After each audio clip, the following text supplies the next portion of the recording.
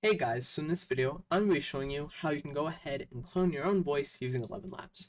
So there's two things you're going to need first. One, you're going to need to record some audio. I'd suggest about 3 to 5 minutes. Anything above that, not going to really show all that much improvement, but about 3 to 5 minutes of audio. And you're also going to need the ElevenLabs starter plan. It's about $3 a month, and you have access to the voice cloning.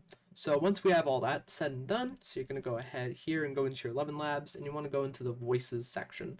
So you can do that from the sidebar on the left side here. You can go ahead and click voices, and you'll be put into the voice lab, where we can add a generative or cloned voice. You want to click that, and you can choose the type of voice to create. We can do voice design, instant voice cloning, voice library, or professional voice cloning.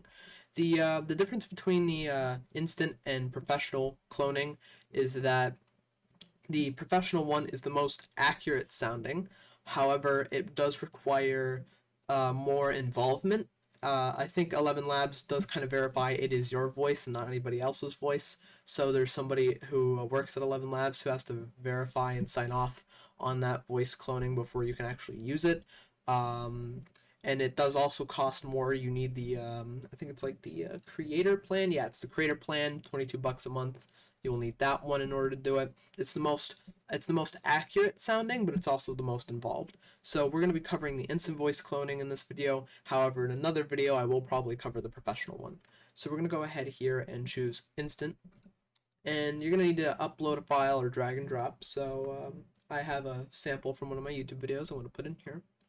And you can set a name, so I'm just putting my name.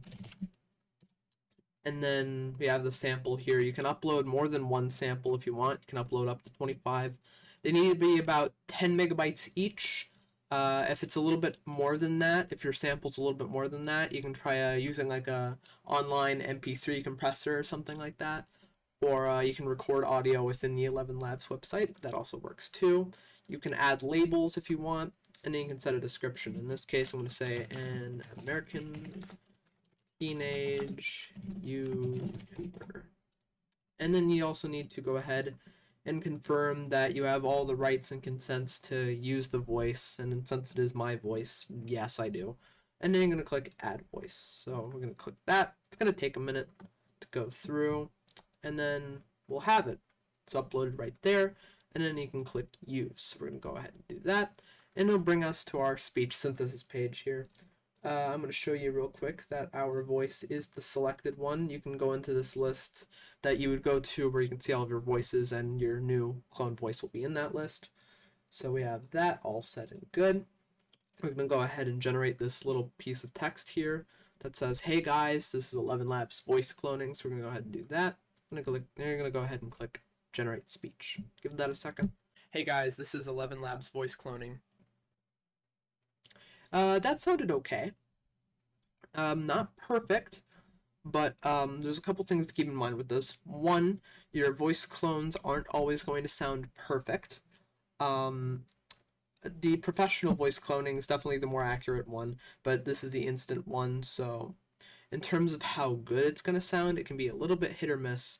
Some of it also kind of depends on where your settings are in ElevenLabs, like what you have your stability and similarity set to, and other settings such as that, and even what ElevenLabs model you're using, because sometimes that can affect it. It all kind of just depends. Also, some generations are going to sound different from others, so it is something that you are going to have to toy around with. Toy around with how you sound in different samples, how long your samples are, all that stuff. It's something you will have to toy around with, but yeah, that's just how you do it. So thank you guys for watching. Like, comment, subscribe. Let me know what you think in the comments down below. Just anything you guys would like me to cover anytime soon, go ahead and leave a comment on it, and I'll give it a look. And yeah, take care.